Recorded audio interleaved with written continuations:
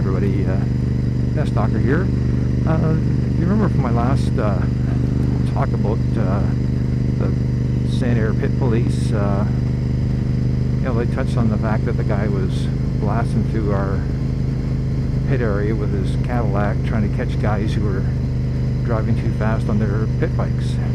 Now, not every racer had a pit bike. Some guys just had bicycles, and some people like me just preferred to use the shoe leather express to get around the pits. But there was a fair number of guys who had them.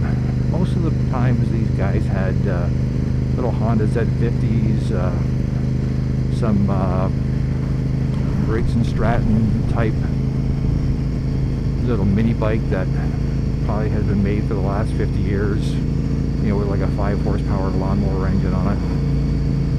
Some of the guys had little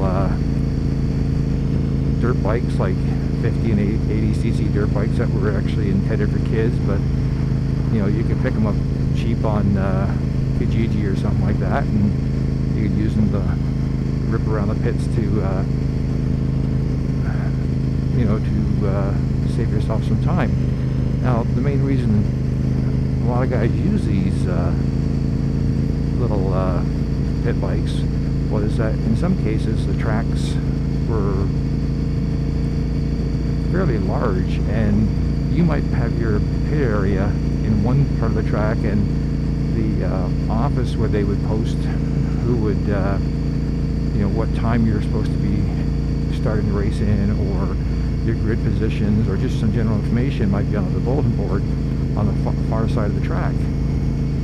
And you have to remember, okay, this is before Al Gore invented the internet, so if everything was on paper, or you had to physically go talk to somebody to find out what was going on. So, you know, there was a lot of times where I'd see somebody heading off towards the office, and I'd yell at him and just say, hey, let me know when the 250 practice session is this afternoon. And he'd come back and he'd tell me that it's almost like being like you had guys who were sort of doing like the postman service. So they were running around.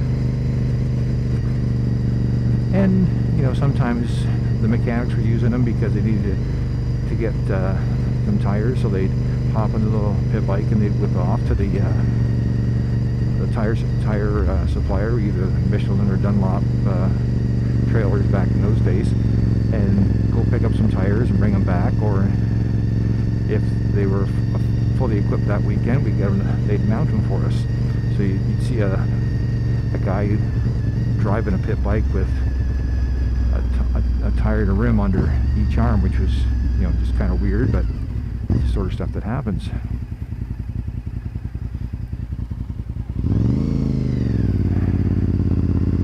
And it was just sort of a cheap form of transportation that everyone tended to use. Now, the interesting thing about pit bikes, and not a lot of people really knew this, was that, and this actually used to take place when I first started racing, and then it got severely squashed, was racers being racers. Someone came up with a bright idea, and we started racing pit bikes. Now, this was not a official sanctioned event. What this was a when racing was done for the day, you know, everyone was packing up, and the guys who were still at the track spending the night, be it either Friday night or Saturday night, were kind of bored. And what happened is, someone had suggested, why don't we race our pit bikes? Now, you have to remember is that when we pack up and shut down for the night, a lot of the officials do as well. And of course, on a Saturday night, you know, all the officials who've been running the race weekend all weekend, they've either gone back to their hotel or home, or they're in a motorhome or whatever in their own side of the track, and they're pretty well done. They've done their job. They are finished for the day. And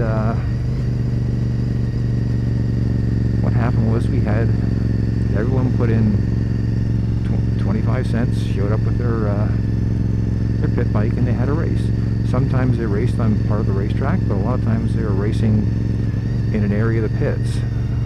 You know, like put up a couple cones and say, okay, we're going around this garbage can, and you know, we're going to go around that trailer, or sort of a track, and somebody is the starter, and away they go.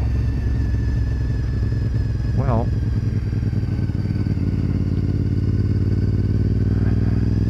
racers being racers, you know, we can't leave good enough alone.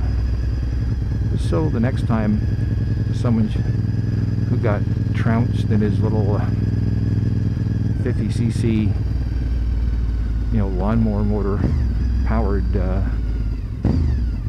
scooter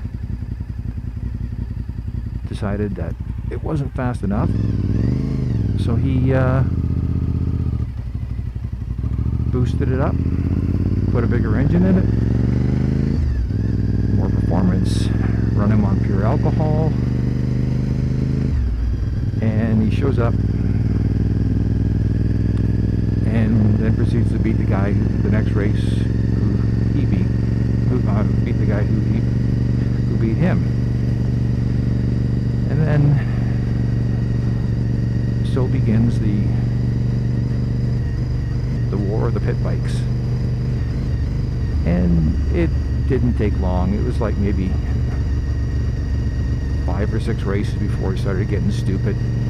You know, guys putting 250cc motocross engines, like I'll admit they were like motocross engines from the late 1970s, but you know, everyone knows cubic inches wins, or in this case cubic centimeters. So we had guys that were just being absolutely insane, and they also weren't wearing, just for the record, proper racing attire. A lot of times it consisted of flip-flops and shorts, and sometimes a helmet. And surprisingly, we never had anybody killed, but we had a few guys that got hurt. A lot of skin was lost, a few broken fingers and toes, and eventually, because people can't keep their mouth shut, people who were in charge found out about it, and I remember the riders meeting where we literally, everyone got called to the riders meeting and got read the riot act. And this was actually a pretty serious discussion here. It was not a come on guys behave sort of thing. It was like, if I catch any of you, and then proceed, like, I don't have enough bleeps to quote this word for word, but basically the word was, if we catch you guys racing your pit bikes on any track after hours ever again, not only will you be kicked out, you will be banned for life. And you know, a lot of people, you know, they saw it coming, so it wasn't a surprise. It didn't affect me one way or the other. A few of my friends were a little bit upset because they lost out on entertainment, but it was kind of ridiculous when you think about it. The guys who were, you know, racing super bikes and Grand Prix machines were risking their lives for, which essentially was bragging rights and a $5 prize. I remember that was the highest purse they ever had acquired on the 25-cent entry.